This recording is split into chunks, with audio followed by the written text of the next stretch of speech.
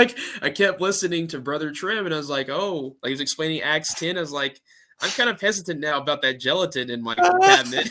I mean, it's like, seriously, I was like, I may have to like throw that out now.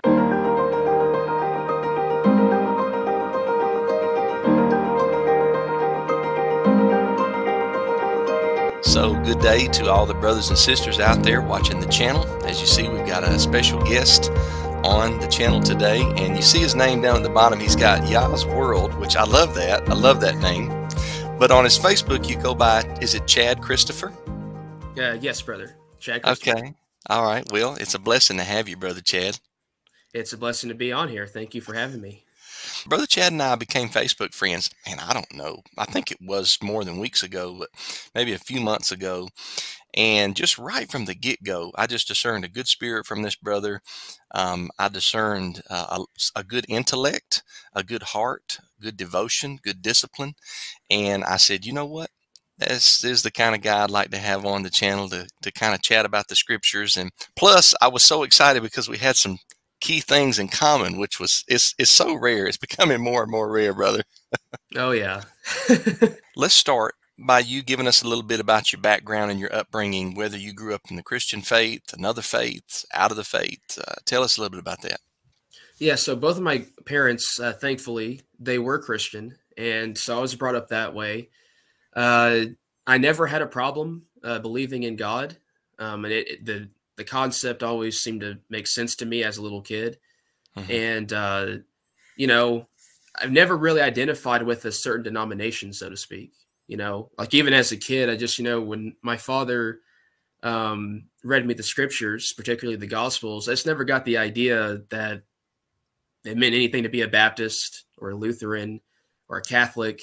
You know, you don't see that in the Bible, you know? Yeah, right. And right. I just thank the Father that I never had that kind of spirit that, oh, I'm a Baptist or I'm a Lutheran, I'm a Catholic. And if you're not this, then you're not, you know, you're not thinking right. Yeah. What kind of church did you grow up in? Did they have a name or a denomination? I mean, that's the thing. I mean, I've been to several churches. There wasn't one church that I stuck with for too long. I mean, there's a Baptist church I think I started off in, and that was just, you know, that's where my mother went and my grandparents on her side. And then when I went with my father, forgot what denomination that his parents went to that I went with, but I know him and my father and I personally, we went to this little church called Church of the Nazarene. Oh, cool. Yeah. And I, you know, there's a special little connection there in my heart, sure. Especially in hindsight with, we'll get to that, but there's in hindsight, it's kind of funny how it all worked out. Then I went to more of a contemporary church in my teenage years for youth group. And it was pretty much, you know, youth group meetings for a while in my teenage years. And then I came to a Christian church. It's a more recent movement in America, the past couple hundred years, where they try to focus on the New Testament model for church, basically. And I forgot what broad scope you call that, but it's a more contemporary church, and you know, it doesn't make a big deal of denominations either. So cool. We have a little Christian church right up the street from me. So and that's kind of how you described it. That's kind of how it is. So yeah. When did you start to study the scriptures for yourself? So I grew up in church too. I come from a family of pastors and music ministers and all of that, 10 evangelists, faith healers, and all of that. So I can never not remember going to church. But I didn't start studying the Bible for myself, like really diligently, until I was about 15 years old. How was it for you? Let's see. My mom and dad, they split pretty early in my life, like at 5. And so I was with my dad for 10 years. He read to me the Gospels. The gospel that stuck out to me the most was Gospel of John. For a while there, actually, and that was about, say, the age of 10 and up, I read the Gospel of John and the book of Revelation on my own. That's part of the study. I didn't spend too much time in the other parts of Scripture. But as far as hardcore studying and reading, like all of Scripture, that was, my senior year of high school. So I was 18. Oh, wow. Okay. And I made a promise to God. I told him, I said, okay, like I realized, okay, I'm going to church. And the only 2 books of the Bible I've read is John and Revelation mostly. And I'm hearing a lot of what's being taught to me about the Bible. I need to read the Bible myself now. Yeah. And I told him after school's done, after I graduated, I'm going to just read the Bible. you know. Awesome. So 18 is the answer. And I started, I think I started in Genesis, if I'm not mistaken. I Okay. just read my way throughout the scriptures. So yeah. Wow. Anything stick out to you on that first reading? That's the thing. To this day, I cannot remember that first day. Oh, I wow. just Okay. Yeah, and the thing about that is, I had a big video game addiction, Uh-huh. and I literally before I graduated, I tried to read the Bible for more than 30 minutes, and I just couldn't. My attention span was that lost. Wow. Then Wow. it got to a point I said, okay, I made a promise to God, I had to keep it. And so I told God, I said, even if it strains me to read this, I'm going to read it for more than 30 minutes. Yeah. And that first day when I opened up the Bible, I just could not remember that first day ever since. And it was just Wow. very special. The Spirit moved on me, but I know that once I opened it, I just couldn't close it. And I mean, Yeah, there would man. literally be, I would have days where I'm in the Bible for 8 hours straight. Mm, mm. And it got to a point to where it's completely flipped. God had flipped it on me. I tried to play a video game. I had to force myself to go 40 minutes. I was like, okay, I know it's over now. I'm not supposed to play this anymore. So yeah, he completely flipped the script, and so That's so awesome. I yeah. remember my first Bible that my parents gave me was back in '95, and it was an old King James Thomas Nelson Study Bible, and I Mhm. was the same way. I still have it. It's marked up. I mean, there's pages with holes in it where I would handle them so much, and I was the same way. I couldn't get enough of it, and I've not changed since then. So I'm thankful for the Spirit's work on my heart. Do you remember what particular Bible you started with? What kind of version, translation? King James. King James. So Likewise here. yeah. Likewise. Yep. And So what then what about now? I mean, do you prefer one now over the King James, or do you still study out of the King James? let's see. I was in the King James for a while, but then thankfully I had a brother that had a new, like hardly read New King James, which Cool. was great for me because it was proper still. I love the proper English to it, but not too proper to where I couldn't understand it. Yeah. But it got to a point where I actually came across the NASB, Hmm. and I actually took a liking to that because it was a study note Bible. I bought it off of Amazon, and in many places it was a more literal translation from the Hebrew and Greek. And so I Mhm. appreciated that. And to this day, I still have it, have notes in it. Yeah, that is my preference. It has its Yeah. problems, but I do appreciate it. I like the thoroughness of the lexicons in it. So Yeah, it's a great Bible. Great translation. Very word for word or wooden, which is good. It's yeah. not that meaning for meaning is necessarily bad, but I have an NASB in my library, and I like it too. So as you progress in your study and your diligence in the Word, you started at 18. How old are you now, Chad? 25. 25. Okay, so about 7 years you've been really into the Word.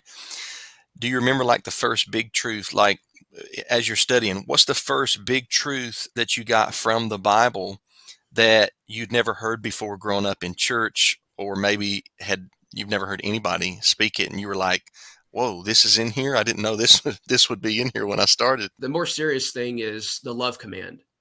Hmm. So, you always hear it taught in church, love your neighbor as thyself, and you hear that from the Gospels. But then when I started reading the Bible for myself at 18, I found that that's in Leviticus.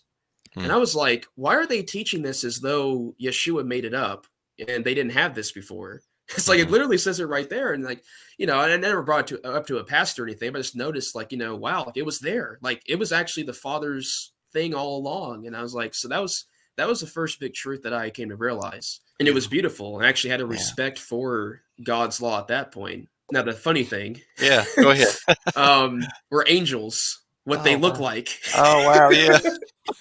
Like from Ezekiel and Isaiah and a little bit of Yeah. Revelation. I was like, you didn't realize that they had 4 heads, some of them eyes all over their bodies, Yeah. wheels with eyes. Is like Yeah. that was cool. When did you arrive, or maybe we'll say begin your journey in theology, in particular Christology? When did you start studying about the Father and the Son? What was the process there? Because it sounds to me like the churches that you were raised in were probably Trinitarian, I'm guessing. Mhm. Okay. When did you begin to question that? Did you read a pamphlet? Did you listen to a lecture? It's really been years, I would say, in the making. Like I remember hearing about the Trinity when I was a little kid, Hmm. and it didn't make sense to me. You know, I was like, okay, so I literally depicted 3 different like spirit beings kind of floating in the church. I'm serious. I literally thought of it that way. I was like, okay, is this God, or it's talking about the Trinity of angels? What is this Trinity? And of course, as I became older, I started understanding the teachings about it. But to be honest, though, when I was reading, I remember back when I was an adolescent reading like the Gospel of John, and just reading some of the Gospels in general. I just didn't really get the immediate sense that God was a Trinity like they were saying. I just knew, okay, there's God who was Father in heaven, and then there's Jesus who is the way to the Father, as he said. And I have to believe that God exists and that this Jesus can save me. He's the only way to the Father. That's basically what I got from the gospel. You know, as I got further in church, started studying it, I saw the arguments for the Trinity. And so now when I can read those verses more, okay, I see what they're saying. And so then I became persuaded by it. I thought, okay, the Trinity is in the scriptures. But it's been years, though. I mean, like I've listened to debates. I love watching debates, you know, especially over things I love, you know, passionate about. I saw the points that Jewish opponents, you know, against the Christian side, I saw what they were saying. And, you know, it got me thinking, but I was still persuaded. I made up my own arguments for the Trinity. I was passionate about it. Talked to Mormons, talked to a couple of Jehovah's Witnesses before. But then couple years ago, I started becoming more empathetic towards that side, like Jehovah's Witnesses. I could see what they're saying. I look at the Greek, I could see what they're saying, you know, with that. And last year, when I was really studying like Second Temple period Judaism to get the background of the New Testament and also the in-between parts of the Old Testament, you know, as I'm using those labels strategically. I don't believe there's that distinction, but you know, but I started looking more into it, and I see what the Jews were saying. Like when you ask a Jew what the Holy Spirit is, it's a completely different answer than what the Christians would say. But I started seeing it, and then I started looking into the Unitarian side. I came across them, and so it got me thinking. I was like, you know, I think they have a point. I think they may be right, you know. And at that point, I came to the conclusion that, okay, I think Unitarians are still my brothers, even though I'm a Trinitarian. I don't think it's maybe a salvation issue like I've been taught from some people. So I'm glad the Father put that on my heart. When I came to this realization that Yeshua is a man, and not just a man, obviously the Son of Man, but you know that he is human in his state of being, that actually coincided with Torah. It really happened at the same time. The same time the Father opened my eyes to Torah is the same time I just sense naturally in the spirit, I don't think Jesus is God, like God Almighty. You know, I don't think he is. And that was last March. Was it a wrestle? Was it like hard for you? Did you like lay in the bed at night? I remember when I've been a biblical Unitarian since about 04 over into 05, 2004, 2005. And I would lay in the bed at night and meditate until I went to sleep. And the verse that, I mean, there's so many verses, right? We could go over. But the one that got me was the Matthew 16, 13 through 18, where Yeshua says to his disciples, whom do men say that I, the Son of Man, am? But then Yeshua looks and says, well, whom do you say that I am? And then Simon Peter, he answers and says, you're the Christ, or the Messiah, the Son of the living God. Messiah means anointed one, Son of the living God. And I started looking up that phrase, living God, in the totality of Scripture, and saw that that was a reference to God's immortality. But then Yeshua's response to Simon Peter, where he said, flesh and blood hath not revealed this to thee, but my Father who is in heaven. And I'll build the church on this rock, or this revelation that you just were given by the Father. So that means he basically applauded Peter and said, you got it right. You got it right, man. And so I would meditate on that verse over and over and try to figure out ways around it and under it and over it. And I never could. And finally, one night I was like, I believe that Yeshua is the Messiah, the Son of the living God. If Yeshua stood in front of me, how could I answer the question any different than Simon Peter? And that's sufficient. I'm a saved person based upon that confession of faith. There's nothing about co-equality, co-eternality, essence, substance, hypostatic union, none of that. All of that comes later and is developed later. So that was the big one for me. What was one that stood out and popped out at you that maybe you meditated about? Let's see. It's John 17. Maybe verse 3. That's usually a popular one. Yeah. So that's a big one. Yeah, these things Jesus spoke, and lifting his eyes up to heaven, he said, Father, the hour is come. Glorify thy Son, that the Son may glorify thee, even as thou gavest him authority over all mankind, and that to all whom thou hast given him he may give eternal life. And this is eternal life. So he's defining what salvation is. This is eternal salvation. He's defining it. This is eternal life, that they may know thee, the only true God, and Jesus Christ whom thou hast sent. That's one of the biggest ones for me. Yeah. And to be honest, ironically, an anti-missionary Jew pointed that out. It's like saying, like, look, this is proof that the early believers in Yeshua did not believe that he was God Almighty. And it's like, that's a really good point. I mean, like, literally, he says, I'm the way and the truth and the life. The truth is that there is somebody that he's looking up to in heaven that is the one true God. Let's just say, even if John, the apostle, was saying in John 1, he thought that Yeshua is God in the flesh, in that like the literal sense. Okay. Well, I mean, the thing to think about it is, who are you going to follow, John or Yeshua, whom he followed? What does Yeshua say about himself, right? A lot of people, I don't think, are willing to have that kind of mentality, you know? I'm not saying John believed that. I'm just saying that even if he did, I mean, Yeshua didn't believe that, you know? Yeah, there's kind of a hierarchy. It's not that we are trying to pit one scripture against the other. I'm following you, because is that a lot of times when I talk to traditional Christians whom I love dearly, and they're my friends and my brothers and sisters, but when I talk to them about certain commandments, they automatically repeat the refrain, well, what about what Paul wrote? And I'm like, well, what about what Yahweh said? Thus saith Yahweh, thus saith the Creator. You know, let's start there, and then let's work our way over to the writings of Paul. But it's like what Yahweh said kind of gets put on the back burner on the stove, and Paul trumps everything. And I just think that's a wrong hermeneutic, you know. And it's kind of like what you said. And with Yeshua, he's the greatest man to ever live. He's the Son of the living God. He is God's anointed King, the Messiah. So it seems like his words would hold great, great weight, and we would consider what other apostles or sent out ones that he had. We consider what they say, but we consider it in light of what he's already said as the great teacher. I think that's kind of what you're saying there. Absolutely. And I agree with your Torah illustration. It's exactly the same way. You have the foundation, and then you have those who are at the very least proclaiming to build the foundation. And it's up to us to test it by that foundation. What I come to find, though, is that John is actually one of the worst apostles to go to try to prove that Yeshua is God Almighty, because he just records things that are just blatant. I mean, like that statement in John 17. I think later on in John, where Yeshua says, my Father and your Father, and my God and your God. Yes. And then in Revelation, it's Yeshua speaking, saying the temple of my God in the city of my God. So you're telling, and this is posed like there's no more emptying himself. He's not emptied anymore. He's in heaven. He's in a glorified state, all authority in creation. And he's saying that there is somebody who is his God 4 times in the same breath. You know, like, I mean, I think like John has the biggest witness to me that he is not God Almighty. Yes, you know? yes. And it's not to diminish Yeshua. It's just to say that this is what he is and who he is.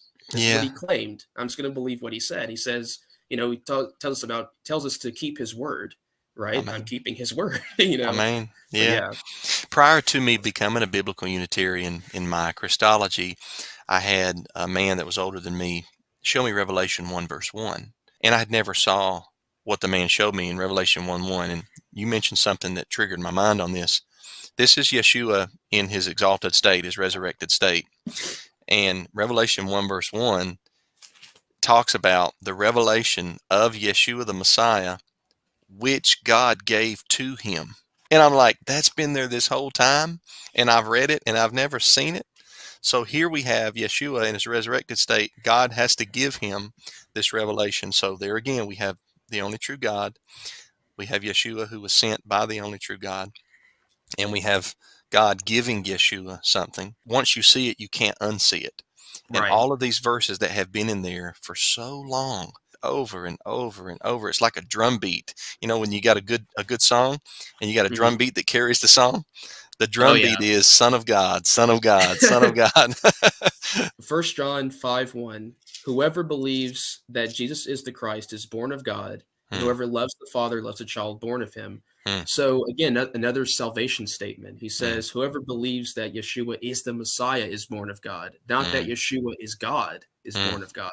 hmm. You know, again, the same John that wrote John 1, if that was Yeah, really the point he was harping home at, is that he was God Almighty, why yeah. is he not saying it? Why is he saying something else? You know? Great point. Great point, brother. Do you think that most people believe what we're talking about? I think in my encounters with Christians that really don't know the doctrine of the Trinity and they've been raised in church, I think most of them, when you get to talking to them and I'll explain to them what I think, they'll look at me and they'll say, well, that's what I believe. Like I overheard a conversation with a brother when I was still going to church after I came to Knowledge in Torah. I overheard a couple of brothers' conversations about the Trinity. One of them is hardcore in it, right? I mean, in a loving way, not like a militant way, but Mhm. he's hardcore in the sense he's very passionate about it. He has it well thought out. Yeah. And the other brother said, I don't know, it's just hard to understand. The passionate one was like, well, that's the thing. I mean, you're not going to understand it. It's a Mm. mystery, right? Mhm. And it's like, I was just sitting there listening. It's like, oh man, like I want to be part of that conversation, but at the same time, I don't know how it's going to turn out. So Yeah. I just listen. But yeah, I mean, I think, but the difference though between those two brothers is one was actually a teacher, Uh, right? And a very good man, a very good brother. So he knows his stuff. He knows the arguments for it. The other one's just a regular person that is not a teacher, like yeah. regular in that regard. So I think a lot of people, yeah, probably don't really understand it. To be honest, No. I didn't understand it, and I No. had arguments thought out for it, but I still didn't comprehend it. I accepted, well, it's a mystery. There's nothing really like him, and that just, I mean, really, no one understands it. But there are those who can make the persuasive arguments versus those that can't. But yeah, I think Yeah. most people, if they are just not been taught the Trinity, they would not, and just read the Bible for themselves, start to finish, Yeah. they would not come out the other end thinking that there's a Trinity. Yeah. I really don't I think agree. so. I like how my brother in California put it. He talks about how, because he has a lot of experience. Like he's in his, I think, either 40s or 50s, and he's talked to a lot of people about this. But he says in his experience, like he hears people say, well, I was saved, right? As a Trinitarian. And he brings up a really good point. It's like a lot of people who are generally saved people, they Mhm. think that a triune God saved them. But it's not that's not the case. The fact is the God of Scripture, the God of Israel saved them, and then they Mhm. were taught that God is a Trinity. And they Mhm. look back in their history, like in hindsight, and say, oh, well, that triune God saved me. Therefore, it must be true. Otherwise, I wouldn't be saved. And that's not the case. That's not how God Mhm. works. You Mhm. believe in the character of God, the true character of Him, Mhm. and you're saved. And whoever believes in my name, right, will be delivered. They Mhm. believe in the true power of God and His Son, and therefore He saved them. And then Mhm. all the other stuff came after that. Traditions of men were taught to them, and that's what they think about God. So they're taught to perceive their heavenly Father in a certain way. It's a perception issue. You Mhm. know, that's what I find about myself too. I mean, like I told you, when I was a kid, even an Mhm. adolescent, I didn't really think naturally by reading Scripture that Jesus is God Almighty. Yeah. That No. came Yeah. after. Do you have close friends, Trinitarian friends, close brothers that you consider good friends, good brothers, good people of the faith? Oh yeah, for sure. Yeah, I mean, a lot of my friends are, in the church. One of them in particular I talked to. It's awesome because I Yeah, think a lot of people on both sides of the spectrum, hardcore Trinitarians and hardcore Unitarians, they get kind of militant in thinking that maybe the other side doesn't have salvation, or maybe I need to stay away from that person because they believe that way.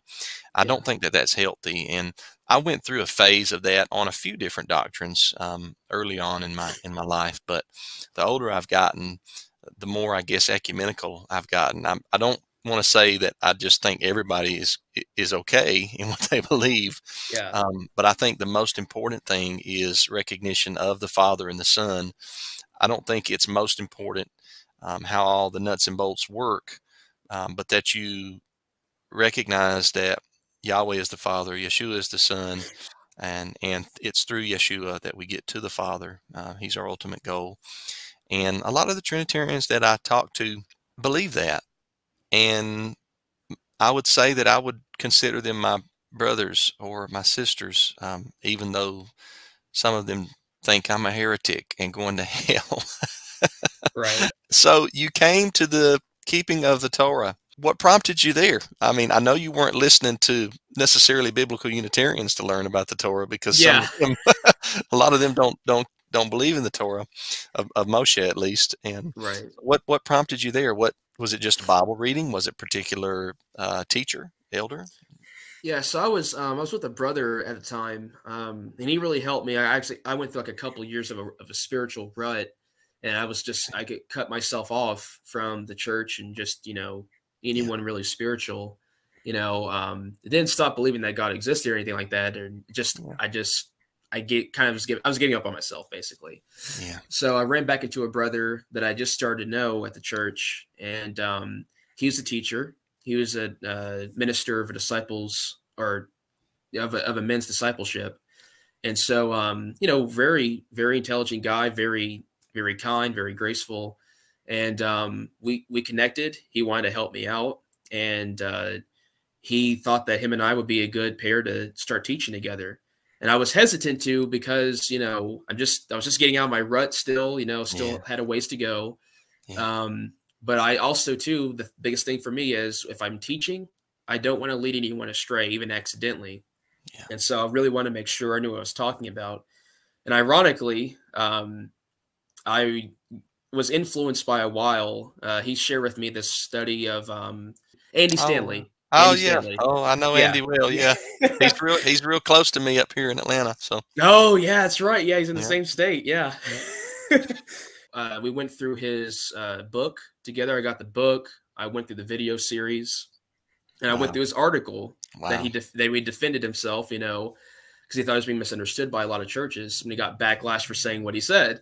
Yeah, So I thoroughly understood this guy's theology, thoroughly understood his way of thinking, and I was persuaded by it. wow, wow.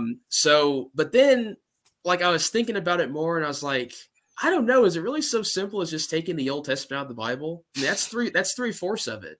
And it's like, then what's your foundation? And so I Yeah, was like, okay, maybe the law is not for today to some capacity, a little carryover here and there, but I still think I ought to study it. And I think I ought to study that little silence period between Malachi and Matthew, hmm. before I start teaching about the New Testament church. Yes, yes. And so that was on my heart. I couldn't shake it. I wasn't going Hmm. to shake it either. I knew that was God putting on my heart. So I started studying Second Temple period Judaism. Hmm. I bought a couple of books. I watched a lot of videos from Jewish historians, even from Hmm. from secular historians too. I mean, because I want to see, okay, if I hear it from secularists, Jewish historians and Christian historians, and whatever carries through all three of those, I know it must be the truth. you know. Yeah. And so I started doing that, and then as I kept on studying about the different sects of Judaism in the Hmm. time of the first century, I come to find there was not an expectation of the law being done away with from any of Yeah, those sects. yeah. And it's like, well, that's kind of odd. Why is it the case then? If they weren't expecting it. And then I didn't remember what prophet said it, but it came to mind. Isn't there a prophet that said that God wouldn't do something unless if he first reveals it in prophecy? Mm. And I come to find that was actually from Amos. Mhm. And so I Yeah. was like, well, where does he ever say he's going to get rid of the law? And then, and of course, every church will quote, I think it's Jeremiah 31, right? Yeah. About the new covenant. Yeah. And it's like, I start realizing, well, wait a minute. One of the hermeneutical principles that this very teacher that I was with, this brother, he says, however you interpret scripture, you cannot make an interpretation that goes outside the realms of what they understood it as. Mm. So basically he would say scripture cannot be saying to us what it couldn't have meant back then. That he'd love to say that. And I agree with that hermeneutic. So I was like, well, wait a minute. Yes. The Torah means something specifically, and the Hebrews and the Jews would understand it as the law of Moses. Yes. And Yahweh said he's going to put the Torah on our hearts. Yes. So if he wanted us to separate ourselves from the Torah, why would he put it in the most intimate place in our soul? Amen. Amen. And so it's things like that. And then I think the two biggest witnesses to me were two Jewish brothers in Messiah Hmm. One was Joseph Shulam, who was a brother in Israel. Hmm. The other one is a James Scott Trim, who's here in America, in Hmm. Texas. Hmm. And I listened to their teachings on Paul and their Hmm. teachings of the first century Judaism, Hmm. and it just made sense. Like, I mean, it Hmm. lined up contextually with what Paul was saying. It Yeah. lined up scripturally with what the prophets were saying. And I was like, I exhausted all my arguments against it. I was like, I cannot make an argument now Yeah. against the law for today. I Yeah. mean, and it fits with scripture. It's literally what scripture is saying. So it's like I have a Yeah. decision to make. Either I'm going to stick with what I've been taught, or I'm going to stick with what scripture teaches me. And so, Wow. Wow, man. When you come to this knowledge, you begin to speak about the law, the Torah, like King David did. Psalm 19, Psalm 119, yeah, instead of saying the law is bondage, you start saying the law is perfect. It yeah, converts the soul. It makes the simple wise. It lights up the eyes. It's more to be desired than gold and sweeter than honey. That doesn't sound like something that God's eventually going to say, hey, don't worry about all this stuff. I want to chunk it out the window. yeah. It's wild. Did David have a bad case of Stockholm syndrome? He Yeah, was man. praising that which enslaved him to Yeah. bondage. And then the longest chapter in Holy Scripture, which is divided by the Hebrew alphabet, is Psalm Mhm. 119, right? What we call Psalm Yep. 119, right in the middle of the book. And the whole chapter is a praise to the Torah, to Yeah. Yahweh's Torah. David even says, I lift up my hands to your commandments. A lot of times we miss that, because we think, well, we lift our hands up to Yahweh. But David says, I lift them up to your commandments, which I think are an offshoot or are an extension of Yahweh, kind of like we were talking about Yeshua being the embodiment of the wisdom and the word of Yahweh. So when we read the commandments, it's like we're reading Yahweh. We're seeing what he wants us to be like, how he would have us to live. Brother, that was a great testimony up to your journey. And I guess this is what you were talking about when you mentioned the Nazarene earlier. You were probably referencing, I think, Acts 24, the sect of the Nazarenes and them in Right. history. Yeah. Yeah, and Yeah. that's what James Trim went over that, and he has video teachings on that and the Hmm. apostasy that took place after the apostles, and Hmm. of certain church fathers making statements about the law, but Hmm. then the big and he would cite them. He would cite it word for word and cite exactly where it came from, what year, and I looked it up for myself just to test if he wasn't taking things out of context and wasn't misquoting. Hmm. Jerome, I mean, gosh, like he even admits that the church fathers anathematized the Nazarenes Hmm. since the early days, right? Yeah. Yeah. And there's a sect to that day, the Nazarenes, that still exist. And Yeah. he told Augustine, he said, if we let them into the churches, we won't make them Christians, they'll make us Jews. Ah. And I was like, well, hold on a minute. Paul was called the ringleader of the sect of the Nazarenes, and he affirmed Yeah. that. Yeah. Yeah. So, okay, so wow, that's Paul, the same guy you're using to say the law's done away with. And so he's a Nazarene. And these Yeah. Nazarenes were different from Jews in that they believe Yeshua is the Messiah, Yep. different from the broader Christian world in that they kept the law of Moses. Yeah. It's Yeah. like, well, this whole thing I've been with my brother with was getting back to the New Testament church. That's the New Testament church. And as my brother James Trim said, there were two things the New Testament church didn't have: a New Testament and a church. I heard James Scott Trim say that, man. I think it was in the early 2000s. 'Cause I came into the Torah movement in 1997. Biblical Unitarianism took me a little bit longer. Yeah. But I think I heard James say that in the early 2000s, and I laughed. I think I was listening to it on a cassette tape, as a matter of fact, and I laughed. And I have used that line so many times in witnessing to people and just talking with people casually. I'll ask them, what's two things the New Testament church didn't have? And usually people will chuckle when I tell them, and then they'll be like, let me meditate on that. I think I see what Matthew's saying. How did you first start applying the Torah to your life? Did you start off with any one particular commandment or a group of commandments? And how difficult or easy was it for you at first? Not that the Torah is difficult, but sometimes it can be difficult when we're becoming unconfused, right? And having to change our lifestyle into something that we've, used to be foreign to us. The dietary commands. Okay. That's what started off at, because like, I mean, and I was already kind of making that shift in February, because like I kept listening to Brother Trim, and I was like, oh, like he was explaining Acts 10. I was like, I'm kind of hesitant now about that gelatin in my cabinet.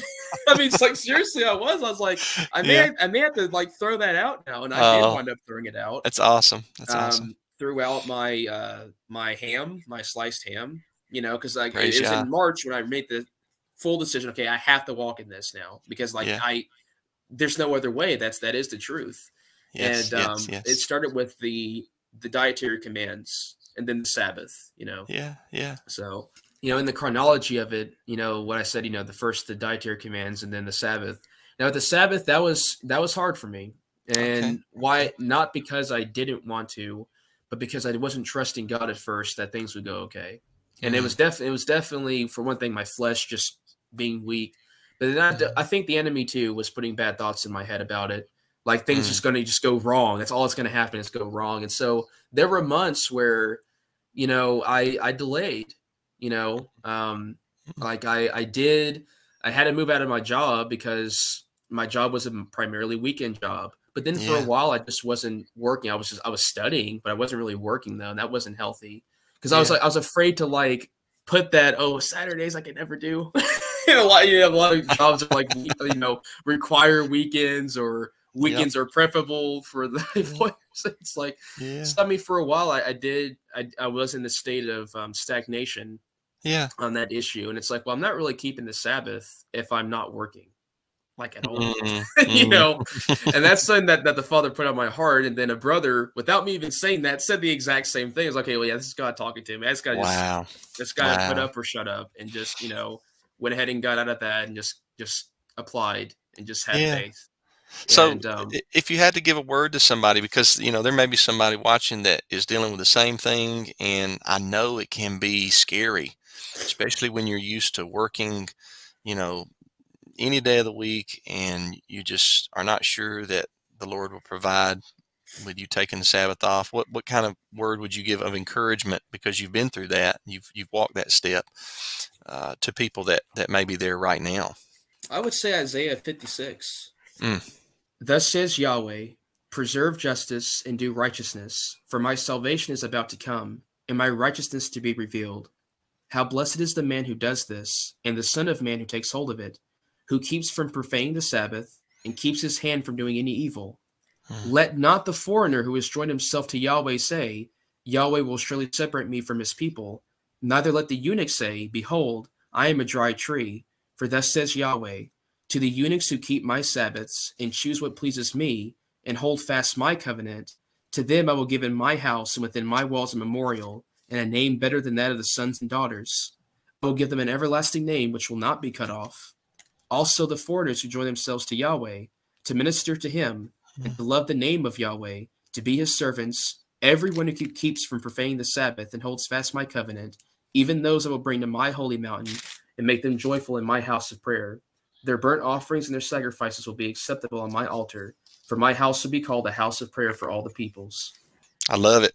And it kind of goes along with Isaiah 58. If anybody's following along in their Bible, Isaiah 58, 13 through 14. I won't read it, but I'll let you, the listener or the viewer, go and read that and see how that Yahweh will bless you for obedience to the Sabbath day.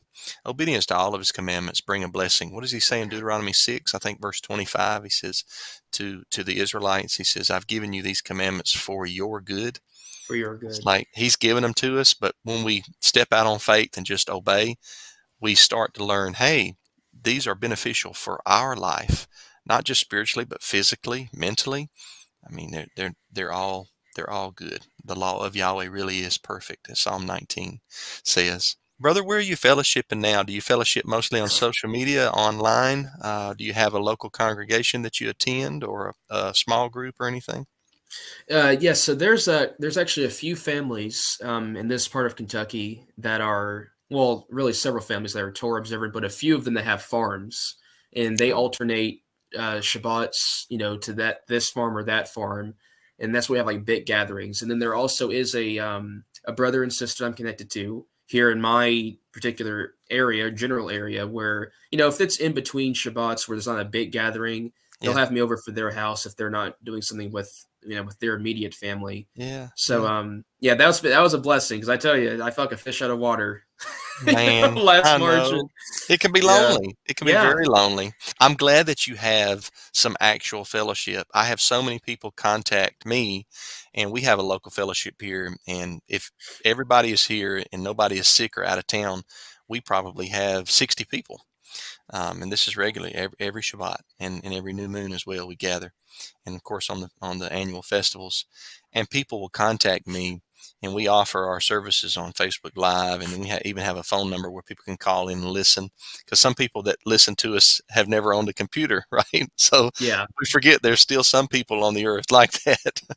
But they tell us, or they tell me, they say, Brother Matthew, you don't realize, I think you don't realize how special it is to actually have flesh and blood fellowship, to be able to meet with brothers and sisters, not just over a computer screen. Not that a computer screen doesn't have its pros, and I believe it's a blessing. I'm so thankful that I get to know you, you know, just through this recording. This has been a blessing to me, this discussion. Likewise. But I'm glad that you have, you know, somebody that you can hug and say, hey, I love you, brother. I love you, sister.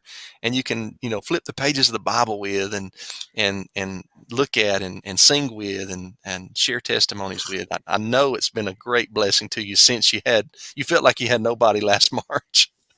Oh yeah, for sure. And luckily it wasn't really for that long. I mean, I reached out, you know, David Wilbur. Yes, I know him. I know him through Facebook. I've never met him, but I know him through Facebook. Yeah, he's a very responsive brother. You know, I reached out to him on Facebook, and he messaged me pretty quickly. You know, I asked him, like I told him, like, I feel like I'm alone. Like, how am I going to get fellowship?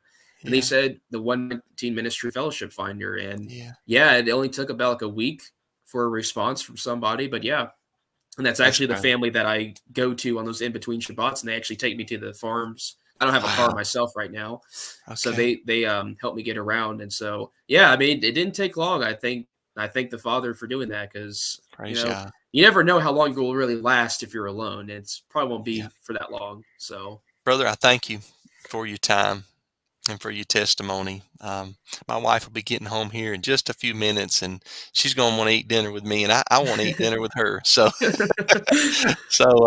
but I do thank you for your time, and you've been a blessing.